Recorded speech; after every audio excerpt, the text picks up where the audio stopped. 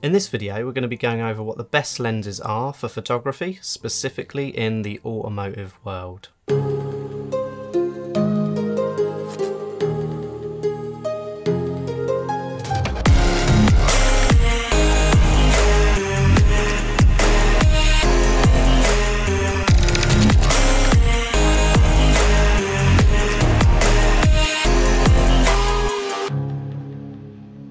I will just say before we start that these are just my opinions, so you should take what I'm saying with a pinch of salt. Okay, so there are many different options when it comes to buying lenses, but what are the best options for you? In the case of car photography, we need to look at what our needs are. There are many different styles and types of automotive photography, so let's look at a few examples to get a better understanding of what you might need. Let's start with interiors. A focal length between 16 and 35mm has worked great for me on my full frame 5D Mark III. I have the f4IS version, which I got over the f2.8 version because I had the idea of rig shots in mind. However, I've never actually done any rig shots with this lens before, so maybe I would have been better off buying the f2.8 version. Anyway, if you're on a budget and you're looking to get just one lens, then this isn't the lens that I would go for if I was you. This is because you can't really get very much telephoto compression with this lens. The lens that I would choose is the 24 to 70mm. If I could only have one lens for the rest of my life, then it would definitely be the 24 to 70mm. It is considerably wide while also being able to produce some telephoto compression at 70mm.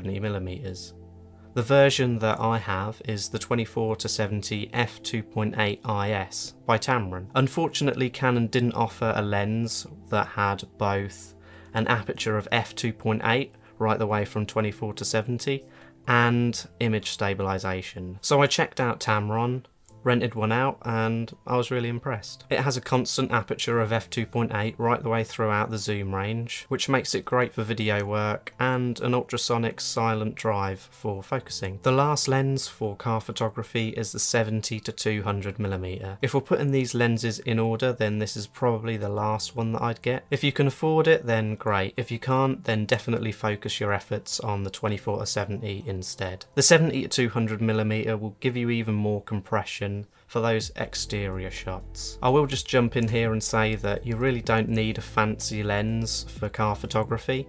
You can get great results from just a kit lens. The great thing about car photography is that it's a lot more dependent on framing and composition as opposed to depth of field, for example. So there we are, hopefully you got something out of it. If you like the video, then don't forget to give it a like. It really helps me out in smashing this YouTube algorithm. Comment and let me know what lens you use for your car photography. Finally, subscribe and hit the bell icon. Again, it's a small gesture that really helps me out. Thanks for watching, and I'll see you in the next one.